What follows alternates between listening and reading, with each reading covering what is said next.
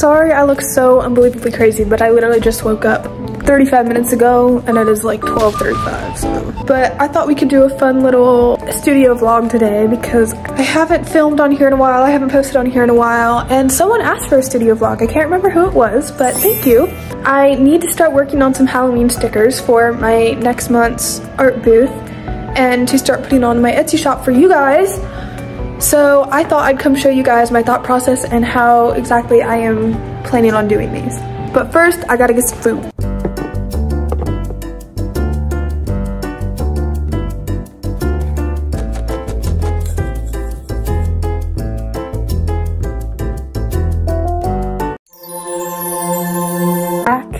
Finished my food, finished my makeup, took my hair down, and we're ready to rock and roll. I can show you guys kind of the setup that we're working with right now. This is my art desk, and this is a pretty big desk, but I don't really leave myself a lot of room. It actually stands up too, but I can't do it because all my stuff is on there. And I also want to show you guys, my boyfriend and I just had our 3-year anniversary, and he got me these pretty flowers. Aww. I feel like I always end up showing my flowers in my videos and they're all from him. So what I'm kind of looking to do today is I already have, I think, 3 or 4 sketches in my sketchbook of Halloween stickers that I planned and wanted to make. And what I need to do is I need to take pictures and put them onto my iPad so that I can finish them digitally. I've got a vampire cat, a mummy pig, a little waving bat, and this little dude who's holding a pumpkin and freaking out about it. I'm gonna get to taking these pictures and I'm gonna talk you through what I'm doing as I'm doing it.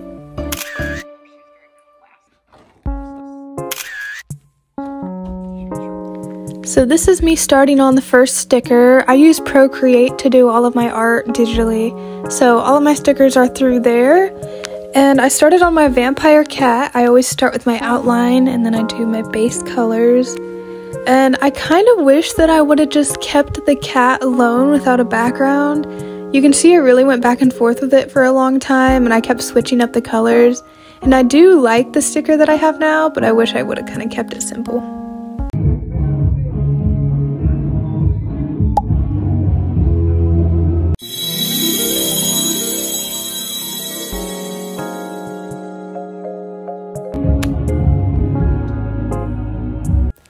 For this sticker, I really went for the opposite color palette. I just worked a lot with warm colors for the vampire cat, so I was really excited to work on this bat and work with a lot of warm colors since I wanted it to be a brown bat, because a lot of times you see the black bats around Halloween time, and I really like the idea of doing a little brown bat. This seemed to be everyone's favorite sticker when I was showing it to them, so hopefully it does pretty well. It's finished. I just finished the second sticker. He's pretty cute, I like him. Might be one of my favorites so far. I'm moving through these pretty fast, so I should be able to get all of these done by the end of the day. Here's where I started my mummy pig, and I feel like for my entire brand being called Piggy Pictures, I only have like 2 pig stickers and none of them are on my shop. So I decided to do this little pig to throw into my Halloween drop so we could get some pig recognition over at PiggyPicturesArt. And I really like this one, and I really like the colors on this one. Finished the 3rd sticker of the little mummy pig, and I think she's pretty cute. I really like the color scheme that I used in this one. I think it actually blended really well together and makes it all look very put together. Now I'm going to start on the final sticker design, sticker number 4 of the pumpkin. With this sticker, I knew that if I was going to do some Halloween stickers, I had to throw in some pumpkins. And this kind of reminded me a lot of Over the Garden Wall when they're over in the pumpkin town and everyone's got faces and stuff. And I really liked that vibe, and that's kind of what I was going for with this one. I wanted to be a really scared pumpkin and just a silly little guy. Finished the 4th sticker of the little pumpkin head guy. I did come up with an idea like halfway through making the pumpkin. My best seller on my shop right now is actually my butterfly bear sticker, and I've had people ask me for different variations, and this is him. And I've had people ask me for different variations, like different kinds of bears or different colors and things. So what I think I'm gonna do is I'm gonna do a little surprise Halloween sticker, and I'm going to make a bat bear, and I'm gonna give him bat wings instead of butterfly wings. And I think that'd be cute, and I think a lot of people would really like that because everyone loves the little butterfly bear.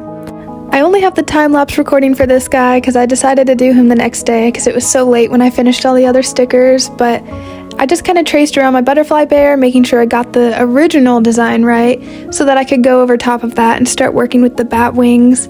I decided to go with cooler colors for his wings and stuff, and I think it turned out pretty well. I think he really brought in the Halloween vibes, and hopefully everyone likes him. And if you want to get a little matching guy for your butterfly bear, then you can come check out my little bat bear. He'd be excited to join you. Not to mention it's really hard to see, but his little antennas are actually jack-lanterns, and I wish it came through better in the stickers, but just know that they're there. This honestly, kind of concludes my studio vlog. It is now 9:34 p.m. This has been a full day for me of just doing stickers and coloring and getting them where I need them to be.